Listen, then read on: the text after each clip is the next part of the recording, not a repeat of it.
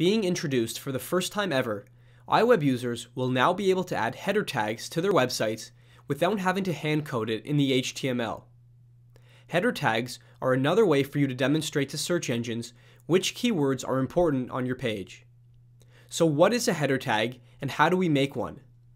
Basically, a header tag is a block of text that can be compared to a title or a headline for a larger body of text. Think of a newspaper article. There is a headline which indicates what the entire article is about. Then there is a subheading which gives a bit more insight into the article. Our websites are similar to the structure of a newspaper article. A headline can contain our primary key term for each page, and an optional subheading can contain our secondary key term for each page. In HTML, there are 6 headers that you can use.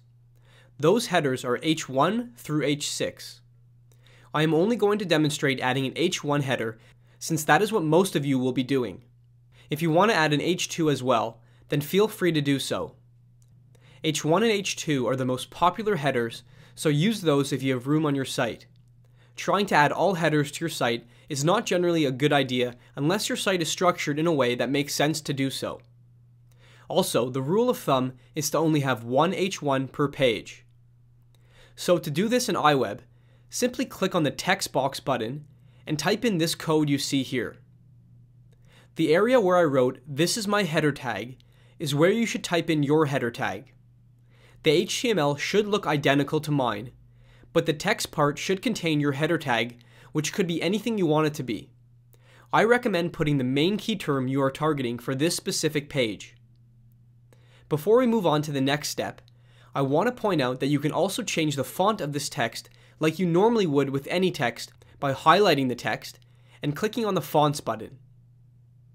Now when you publish your site to a local folder and load the site in iWeb SEO tool, you must check the box to convert header tags in text boxes to HTML code and then press the Apply to Entire Site button. What this will do is strip the HTML code from the site so that only the actual text is being shown. Remember, your header tag should be visible on your site. If you can't see it, or if you still see the HTML code, it means you did not do this process correctly, and you will need to try it again. Some of you can expect to run into some issues when adding header tags. For example, you will notice that the header tag does not always end up in the same place online as it did in iWeb.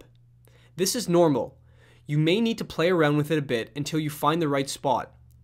To make things easier on yourself, try not to place the header too close to other items on your page.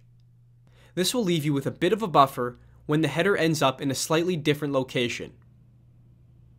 Also, if your site has a black background, you most likely won't be able to see your header. If that is the case, just send us an email and we will send you some code that you can use to alter the font color.